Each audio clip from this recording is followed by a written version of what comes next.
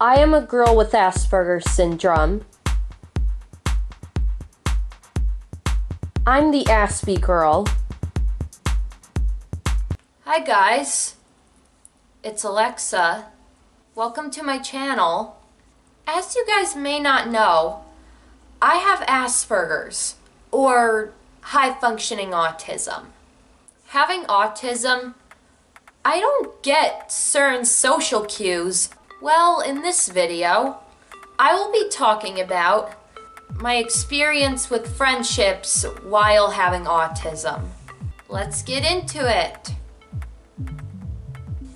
I have always had trouble forming real friendships. Let's start with when I was little. I got diagnosed with high-functioning autism when I was 2 years old.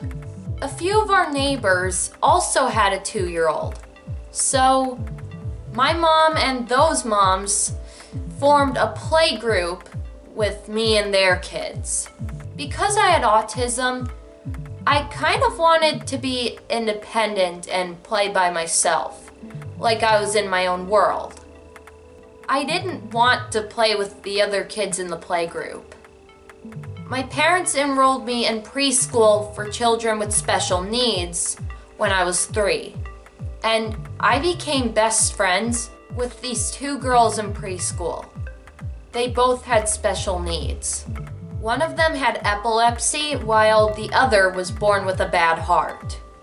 I had tons of play dates with those 2 throughout elementary school, and the 3 of us were truly BFFs.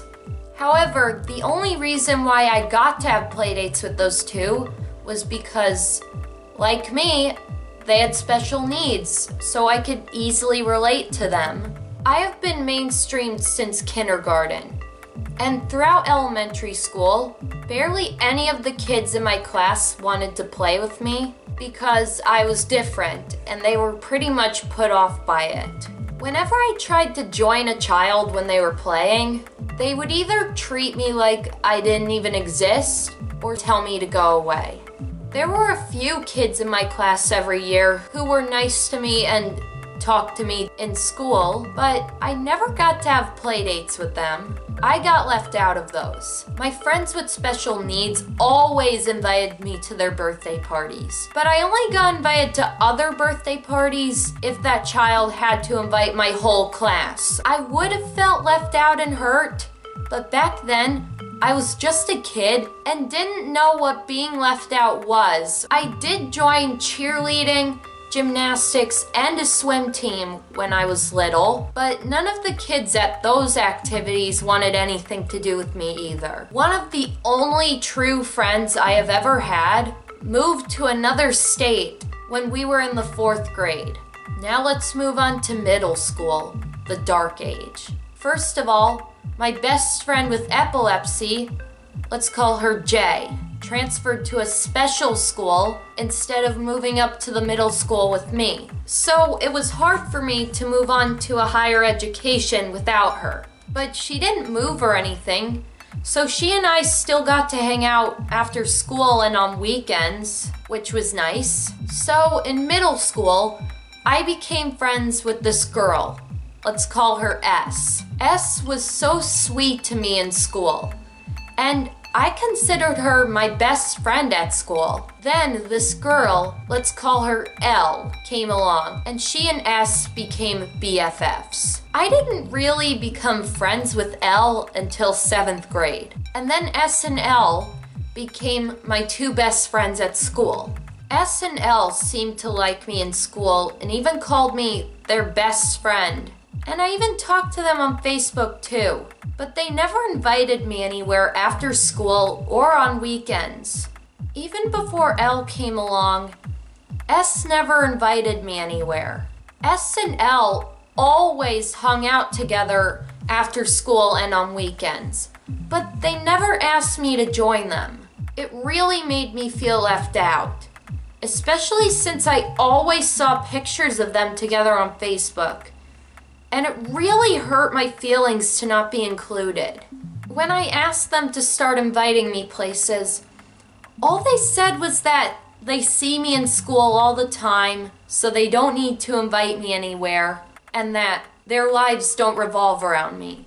First of all, I was very close with them. They should have invited me places outside of school too. Second of all, I didn't want their lives to revolve around me. I just wanted to be included when they hung out. Not only that, but in 7th grade, S&L actually started harassing me at school. They did it for their own personal gain. It wasn't really bullying, it was more peer pressure. S&L found it funny and entertaining to make me do bad and inappropriate things. I, of course, got upset when they used peer pressure against me, but having autism and bad social skills, I didn't like to show how unhappy their peer pressure was truly making me.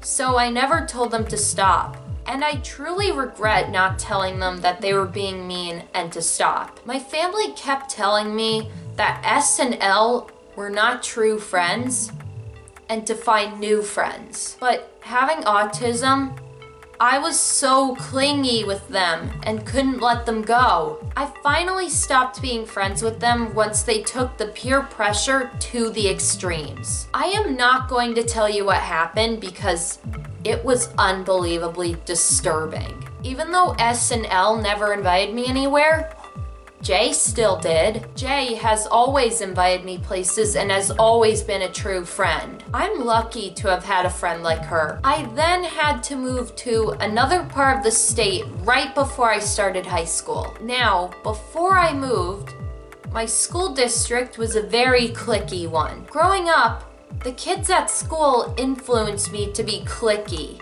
to only be friends with one friend group. No one else. There were others in middle school who were nice to me and liked me, but I turned them away because I was just so cliquey with S&L. I even joined gymnastics again, and there was a girl there who had the potential to be a friend, but I turned her away too, all because I was cliquey. I really should have given those other kids a chance at being friends. Anyways, once I moved, I had to transfer to another school district that wasn't nearly as cliquey as the last one. Now, in this district, you could be friends with anyone you wanted. There were no cliques or anything. In high school, my classmates were so nice to me, and most of them called me their friend, making me one of the popular kids at my school. However, despite being popular at school, I still never got invited anywhere. I even talked to them on Facebook too. When I was a senior in high school, my school had this privilege for the seniors where they could go off campus for lunch. I actually got invited to go off campus for lunch with friends several times. It really meant the world to me that despite having autism and the inability to drive, I got to go off campus for lunch just like the other seniors who could drive.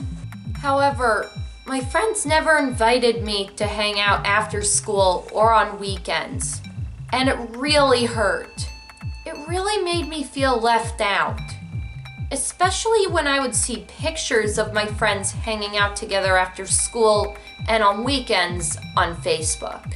When I asked my friends to start inviting me places, they always made excuses like, I never do anything with friends after school or on weekends. I don't have a social life. Or, I have to work after school and on weekends.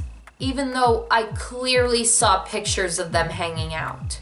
Or, my friends would say that they want to hang out with me, but the actual hanging out never actually happened. When I asked my friends if they wanted to hang out after school and on weekends sometime, they said yes, but it never actually happened. It made me feel left out. Whenever I would see other girls my age hanging out with their friends at the mall, as well as pictures of other girls my age and their friends together, all I thought to myself was, I wish that was me. It really hurts not to be included, especially since even the mean kids without special needs get invited places by friends. As of now, I go to a school just for people with autism, And my friends with autism actually understand my autism and actually invite me places. You would never believe how unbelievably happy I was to finally be getting invited places by friends. Also, I recently reconnected with Jay through Instagram. I miss her so much and plan on reuniting with her soon. If only people knew how much their peers with autism just want to be included. That's it for this video. If you don't have special needs, I hope you learned something from this video. And if you have autism and are experiencing something like that, just know that you are not alone. If you like this video, please subscribe for more videos on my channel. I post a new video every Friday. If you have any questions or requests for upcoming videos, please comment them down below. Also, if you're autistic and you have been left out because of it, feel free to share your story in the comments below. If you don't have special needs and you have a friend with autism, you may think that seeing him or her in school is enough. But really, you have no idea how left out and hurt your friend with autism feels because you never invite him or her anywhere. Do your friend with autism a favor and start inviting him or her places. You will never believe how much it'll mean to him or her if you start inviting him or her to hang out after school, on weekends, and even during summer. Also, if you're autistic and your neurotypical friends won't invite you places, even though they know you want them to invite you places, try to find some friends who also have autism. They'll understand what you're going through way better than your neurotypical friends. So they are more likely to invite you places. Thank you for watching. Bye.